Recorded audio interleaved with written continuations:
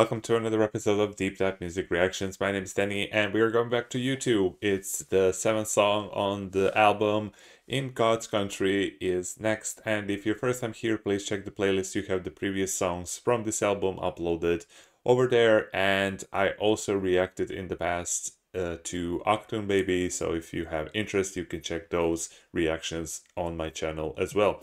Thank you so much for all the support and positive comments and also recommending me this album to check. I've been having a great time so far. And yeah, thank you for all the subscriptions and likes. It definitely helps the channel grow. So if I can kindly ask you to like this video as well. And if you have not subscribed to do so, it will help the channel grow even further. And without any further ado, let's jump into the music. I'll share a couple of comments after the song. Thank you so much for watching.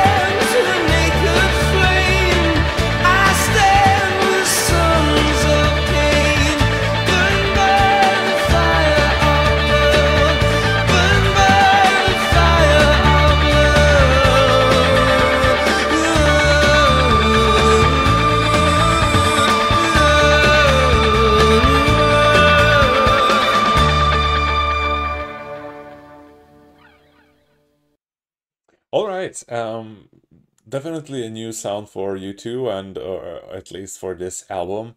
The first thought that I had, this sounds like a very like a summer song, summer single, something very light and upbeat that you can listen to.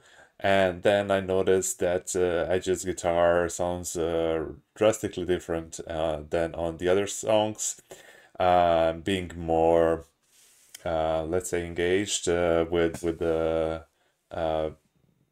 let's say different kind of riffs than usual and structure how he plays. But then I checked on Wikipedia while we were listening, and I noticed that this was a single in North America and that Bono was pushing Edge to kind of be more rock and roll as the band needed an upbeat song for the album. So very glad that I noticed those two things in front.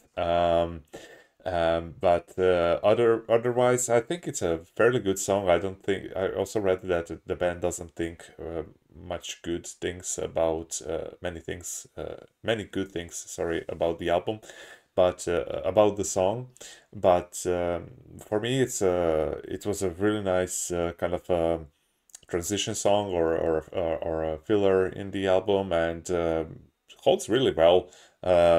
Nothing unnatural about the sound. Fits really, really well. Again, drums and bass, they're always like a bit in on behind or not in the spotlight as much as Bono and the guitar or the Edge, but they always do a really, really solid job, least to say.